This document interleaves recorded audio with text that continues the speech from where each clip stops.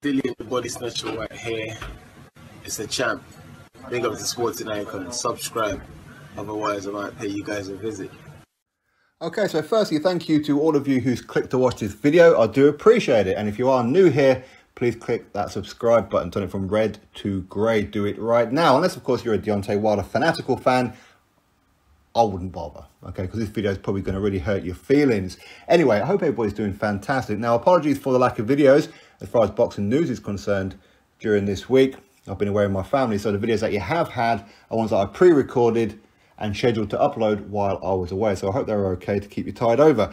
Anyway, I'm back home now, so back to business. Malik Scott, Deontay Wilder's former opponent, who took a dive in my opinion, and now his new head trainer, has said that Dillian Whyte, the body snatcher, WBC interim world heavyweight champion, is stylistically a tougher fight for Deontay Wilder than the unified champion in Anthony Joshua. His reasoning is that Anthony Joshua is a bigger target to hit, and because Anthony Joshua is fundamentally better than Dillian Whyte, that makes him more vulnerable to get clipped by Deontay Wilder.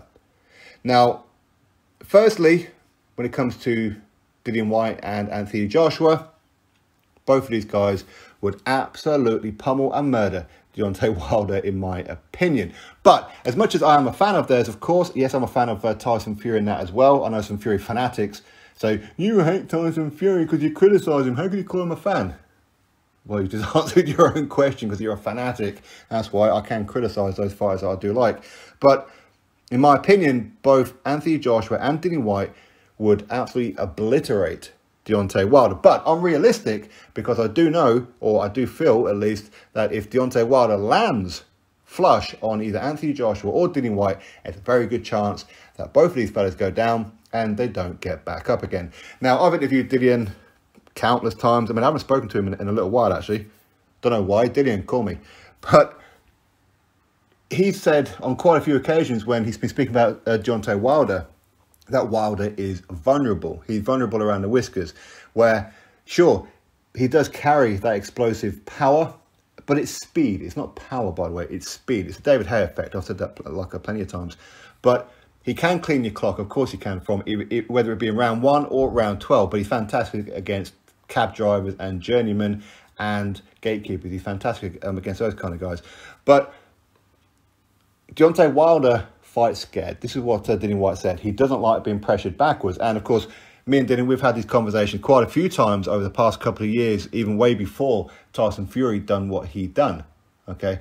Now, Wilder, he's always been vulnerable. Okay. Now, he ain't great around the whiskers. Okay. We know that. He's always been a loss waiting to happen. He's been a ticking time bomb for quite some time. And the best way to look at it is that while I can admit that if Wilder lands on Joshua and Dillian Whyte, it's a very good chance that they go down and won't get back up again.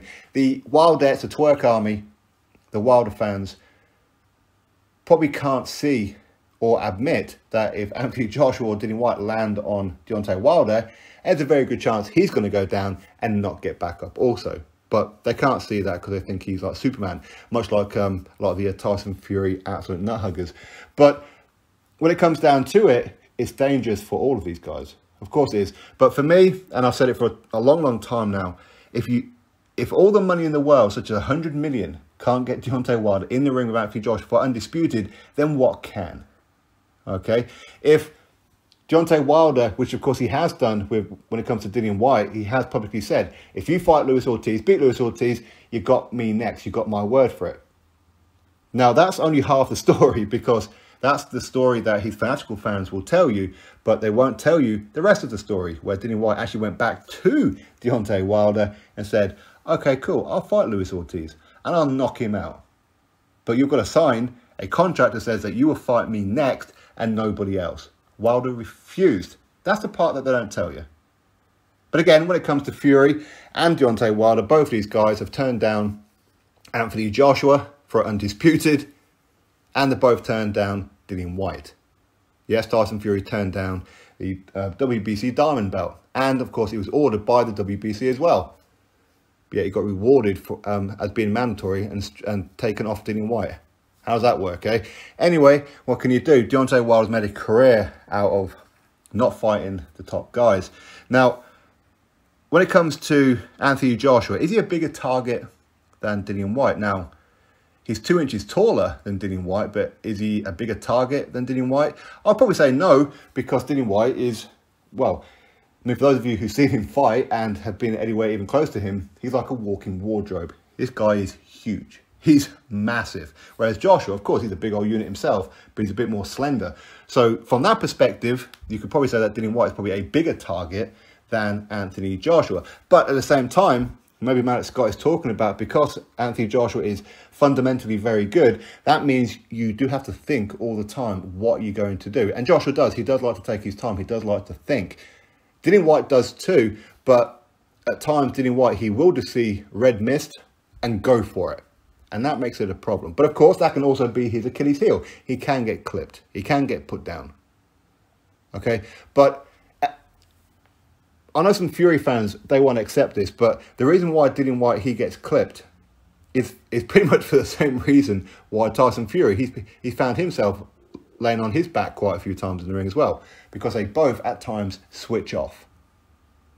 So if Dillian Whyte switches off against Deontay Wilder, then yeah, of course, there's a very realistic chance that Deontay Wilder is going to catch Dillian Whyte and he'll go down and he may not get back up again. But there again, maybe he would. Who knows? I mean, for me, I think that Dillian Whyte's got a better chin than Tyson Fury.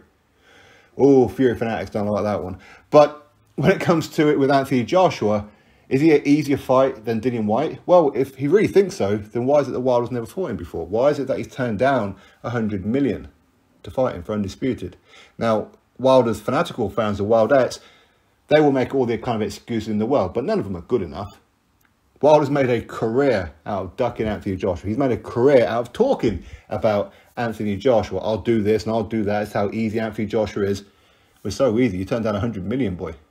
I mean, come on. Malik Scott, he knows.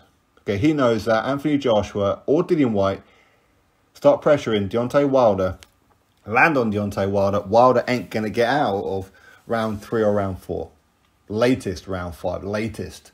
And I'll say that because if you look at it with, say, Tyson Fury, as skillful as what he is and as elusive as what he is, and of course he's a big old unit himself, he's a big old boy, but he don't punch anywhere near as hard as Dillian Whyte or Anthony Joshua. So if Anthony Joshua and Dillian Whyte get hold of Wilder, what do you think is going to happen? If Fury can bounce Wilder around the canvas like a ping pong ball, like he done in the rematch, what do you think that Whyte and Joshua would do? Pummel him, destroy him. They won't just bounce him around, they'll splatter him through the canvas. Which is why I've been calling for the fight for a long time, especially with Dillian Whyte, that I've been calling for that fight for a long, long time, because I do feel, stylistically, Wilder's easy work for Dillian Whyte. If I'm wrong on that one, cool. Let's see the fight. Let's see Deontay Wilder go in there and smooth out Dillian Whyte. Let's see it. Prove me wrong. And I'll make a video going, yeah, okay, I was wrong. But I'm probably never going to make that video because we're probably never going to see the fight. Because firstly, I don't think Wilder is going to get past Tyson Fury. But even if he does, is he going to go fight Dillian Whyte? Not on your Nelly. He's frightened of him. Is he going to fight Anthony Joshua? Well, if he turned down 100 million, what makes you think he's going to accept any kind of offer? What kind of money could possibly be on the table now, as both Anthony Joshua and Deontay Wilder have taken bad losses? A loss each. But, of course, at this point, if Deontay Wilder beats Fury, then yes, he can say that he avenged his defeat. Like Anthony Joshua can say that he avenged his defeat against Andy Ruiz Jr. But is the need for that fight as great now as what it once was? Even if Wilder got the WBC belt back, you probably have to say no. So if he turned down 100 million, would he get a 100 million offer again? I doubt it. And the reason why Tyson Fury got more than that offered for Anthony Joshua is because it's Tyson Fury. It's an all-Brit classic, isn't it? It's an all-Brit barn burner.